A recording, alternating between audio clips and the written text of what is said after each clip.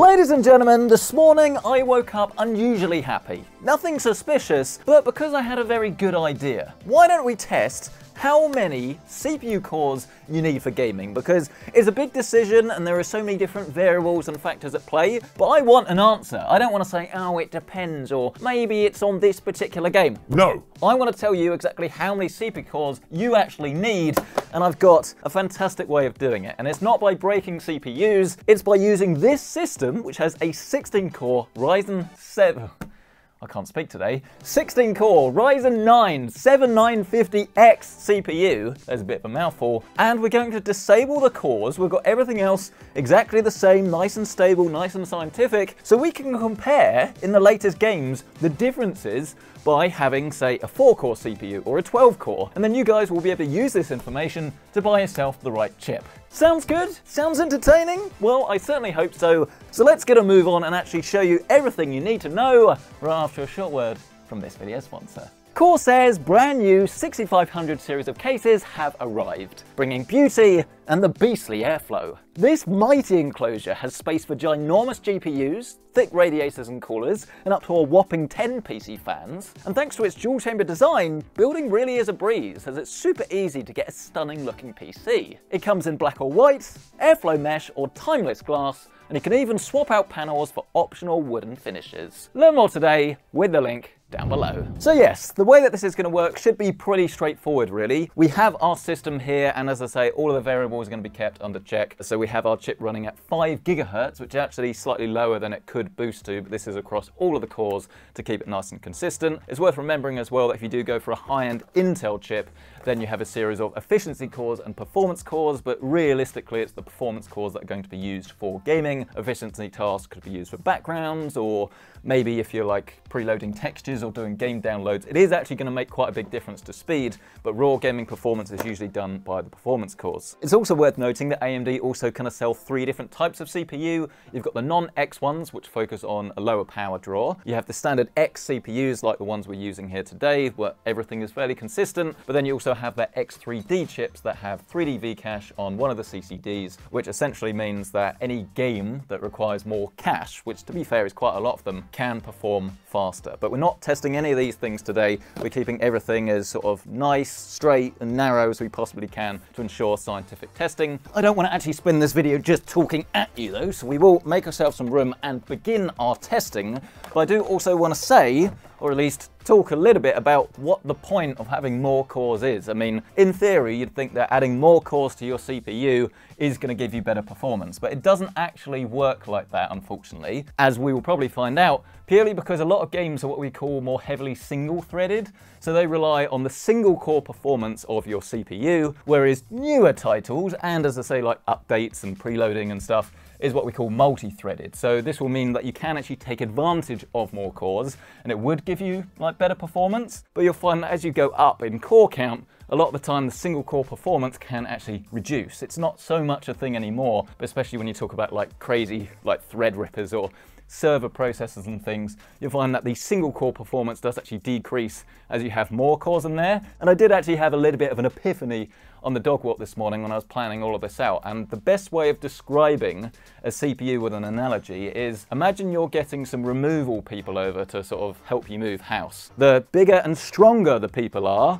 the better the single core performance is, whereas the more people you have, the better the multi-threaded is. So you need a good combination of both. It's all very well having like 50 people helping you move out, but if they're toddlers, probably not legal anyway, to be honest with you. And obviously they're not going to be that strong, they're not going to do a good job. But on the contrary, if you get like the world's strongest man in, but you just have him, it's still going to take ages and the job as a whole isn't going to be done as quickly. Hope that makes sense. To make this as interesting as possible, we are actually going to start with our 4-core chip. So it's a little bit weird. Here's our 7950X, but it's essentially like a quad core at the moment. And I will also say for you nerds out there, nothing wrong with that, it is encouraged. We're using both CCDs and we're going to do it evenly. So we've got 2 cores from each CCD enabled rather than using one, because that would kind of be an unfair advantage. And we are also using an RTX 4090 as we don't want our graphics to be the bottleneck. And to properly kick ourselves off, we're going to begin with this, a very, very demanding game on the CPU, some Spider-Man Remastered. And as you can see, I don't actually think I've ever seen a CPU bottleneck like this before. We're getting around about 94 to 99% CPU utilization. And a lot of people have called me out on this before when you're sort of doing testing with like a 8-core or a 10-core, okay, 10-core was a while ago, 12-core chip, to say, well, how is it a CPU bottleneck because your utilization is only about 22%? Don't forget, as we've alluded to, not all games will use all of the cores at the same time, and a lot of it is down to the single core performance, whereas when you only have 4 cores, well, it's almost certainly going to be using all of them. But then when you look at the utilization on the GPU, it's about 50%. So we're literally using half of a 4090 right now, which is a perfect example of why it's always really important to get an appropriate chip for the graphics card you're using, because you don't want to leave any extra performance on the table. From one high-octane action-adventure game to another, though, this is Planet Zoo. Obviously, this is a completely different sort of title, but this is also a really good one to test for CPU bottlenecks, because this is incredibly CPU dependent. I mean, there's loads of people going on, there's loads of physics and stuff happening, a lot of calculations for the CPU to be doing, and we often see a load of bottlenecks. And once again, ultra settings, but 1440p, no ray tracing in this one, but we're seeing very, very similar results.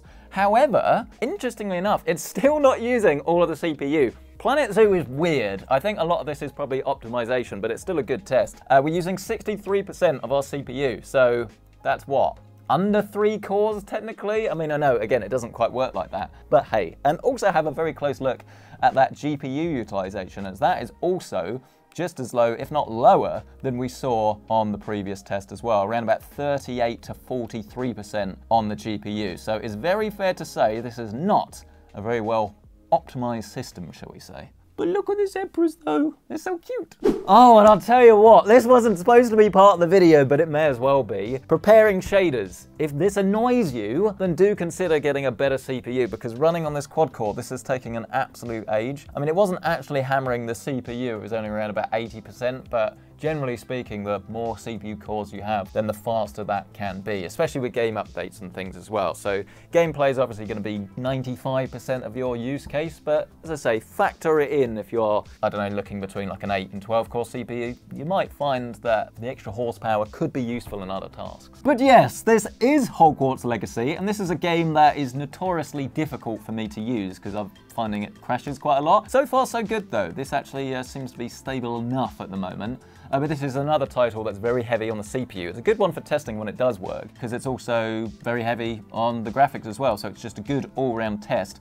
Ray tracing enabled, 1440p here, ultra settings across the board, DLSS set to quality, but once again you can see we're using about half of our 4090. And interestingly, while it is very heavy on the CPU, and that clearly is the bottleneck, I don't know why it's only using about 67%. That is a bit odd, because you'd think if you have a quad core, you'd want to use literally all of it. So that's a bit odd. Maybe that's an optimization thing. And it's certainly very interesting, isn't it, that pretty much all of the titles we've tested so far are getting around about 80 to 100 frames a second. But also bear in mind this is a 4090. So if you're running on like a RTX 3050 or a RX 7600 or something like that, then this is still, I guess, equivalent to what you're probably going to get out of your graphics card anyway, so you'd find that they'd be very well paired. There's no point spending £300 on a CPU if you're spending £300 on a graphics card. You're trying to maximize your budget, and essentially you buy the most expensive graphics card you can, and then you find a CPU that won't hold it back. And clearly, a 4-core Ryzen in this instance is not the right choice. Next up, Broken Record Centric is back with some more Returnal, but again, this is a game that actually has a built-in benchmark, so it is going to give us the most accurate results when we do our comparison a little bit later. But this, I was going to say, seems to be running better. I mean, technically, yes, it is running better. It's still nice and smooth. Everything's been pretty smooth so far, but this is now using about 55 to 60% of the GPU rather than 40, but this is another title where we have ray tracing enabled, everything set to epic. And a lot of you might be wondering, by the way, why we're using like ray tracing when we're trying to test CPUs. Surely like we shouldn't be loading up the graphics card. Well, actually, ray tracing is very heavily dependent on the CPU as well. So this is also going to increase our load on the chip. If we were using a lesser GPU, I probably wouldn't do this because we might start to run into a GPU bottleneck with a 4090. It's not something to worry about. And then, ladies and gentlemen, for my final trick, or final game, it's some Apex Legends. And I am going to say that we will keep testing it, but actually, I think quad core is fine because we're pretty much hitting the frame rate cap all of the time anyway, or 300 FPS. That alone is very, very impressive. So if you did want to go for a quad-core chip to play Apex Legends, clearly that is not going to be a huge deal. I mean, we're currently utilizing around about 60% of our CPU. I'm sure our benchmark will get slightly smoother results as you're likely to dip down in certain scenes and bits and bobs, which obviously, if you are playing a multiplayer game, could be quite frustrating. But I think it's fair to say that it's not really necessary, is it? So indeed, with Apex Legends out of the way, it is now time to actually get some more CPU cores enabled, and I will show you how to do this in case you want to experiment for yourself. First, just turn your PC off. As it restarts, smash the delete key. This will get you into the BIOS, and then go into the advanced mode, and it will look slightly different depending on your board or your manufacturer. But here you can see we have all of our tweaker settings. So we've got our clock control. We've kept this at 100 megahertz, CPU ratio, all cores will be the same, and we've got this set to 50, so that's where we're getting our 5 gigahertz from. I'll then go into AMD overclocking. Then we go manual CPU overclocking, CPU core count control, and then here we have the stuff that we want to change. So this is what I was talking about earlier with our CCDs. We've got 110s and 110s. So in order to make this a 6-core chip, I'm now going to go 111000. So we're using 3 cores from our first CCD, and then I'm going to match that with the other one. Bitmap down core, apply changes. Yes. And then it will restart, and we will have our 6-core system. Let's verify it's actually working properly by going into the task manager, and then we will now see we have 12 threads, 6 cores. And then let's open up Spider-Man and see if there are any differences. Immediately, I can see a boost to the frame rate actually. We're now looking at around about 115, 120. But really quite interestingly, our CPU is still being hammered. Look at that utilization, still around about 91%. I mean, maybe it's worth bearing in mind that this was a PlayStation exclusive when it launched. So this is properly a multi-threaded, or at least optimized for an 8-core CPU, because of course that's what you have over in the PS4 and the PlayStation 5. So it does mean that we probably do have more scope to actually improve our frame rate. You can see it starting to dip down there a little bit more. But, you know, once again, if you had like a Ryzen 7600, you'd probably be getting fairly similar results to this. And even though you're leaving a little bit of performance on the table, you are still getting 120 FPS, which compared to console is loads. Let's get a little bit feral and a little bit wild, although I suppose it's a zoo actually, so it's probably neither of those things, with some Planet Zoo. And things haven't actually changed all that drastically. I think there is a boost. Before we were getting around about an average of 93 FPS, but as you can see, it is similar to that. If we zoom out, does that change? Not massively actually. So this may well be one of those surprise titles where, once again, a quad core is enough, as this is clearly a very single-threaded game. I mean, it's a shame because you do think, why don't the developers just... so many people now have like multi-core CPUs. It seems a bit crazy to me to not optimize it better. I mean, our CPU utilization for a 6-core chip is only 55%. That does not seem the best use of resources to me, and we're still leaving 60% of our 4090 on the table. And don't worry, by the way, I don't want to steal the surprise for you and bore you with endless amounts of testing. I've now done everything that we need to do with the 6 cores, so let's see how this fares with 8. And of course, if you have been following along the PC build guides that we've been doing on the channel, or just listening to a lot of the sort of PC gaming YouTube space, if you like, then you will know that 8 cores is pretty much regarded as the gold standard when it comes to PC gaming, and this is exactly what we're running now in Returnal. The frame rate doesn't seem to be massively, I don't want to say massively different, but not that noticeable. I mean, it's going to depend, as I say, on a per game basis, but what you're after is a real smoothness necessarily, and that can be in raw frame rate, or it can be in the lack of dips. Again, just because, let's say you've got a CPU and it gets you an extra 10 frames a second, right? That's better. There's no doubt about that, but how much better? Because if you're spending an extra 100, 150 pounds, let's say, on a CPU, it might be better, but is it worth it? I mean, there's only one definitive way to actually get some scientific data, and that is with the benchmark. And I'm excited about this one. And we're coming to a close. This is it. This is the moment of truth. What are we going to get? On the 4-core, we're at 13272. We then stepped up to 13992, so much improved on the minimum. But the minimum's now gone down. So I don't think that was actually that scientific after all, 66. But the average, that I guess is the key figure here, 138 frames a second. So actually, this is now the same as the 6-core. Did you see that one coming? And I'll tell you what, actually, this is probably quite a good spontaneous test. I've now swapped over to the 12 cores, but Editor Carl should be able to show you the difference between 4 cores doing the preparing shaders for Hogwarts versus the 12 we've got now, just to give you an indication of the time difference. Told you it was significant. For anyone out there, by the way, that says they're jealous of people benchmarking games all day, because it sounds fantastic, you get to play games all day, it really is not like that. You literally just walk in a straight line and you have to make sure it's perfect every time to be able to compare the results. We've just done this though with Hogwarts Legacy and those 12 cores, because this is one of the games that does scale linearly so far.